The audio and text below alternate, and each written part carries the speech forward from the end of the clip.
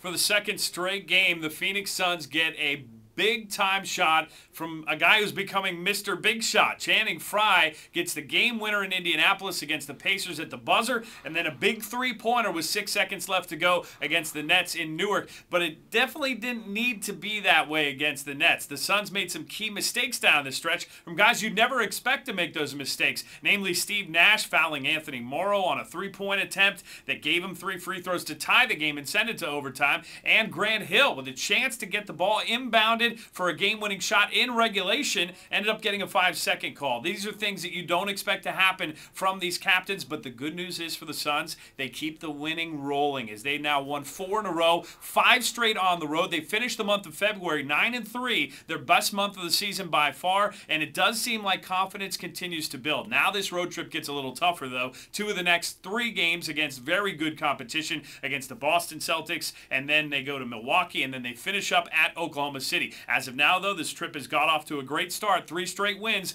and the Suns now 4 games over 500 for the first time all season. With this Suns recap, I'm John Bloom for ArizonaSports.com.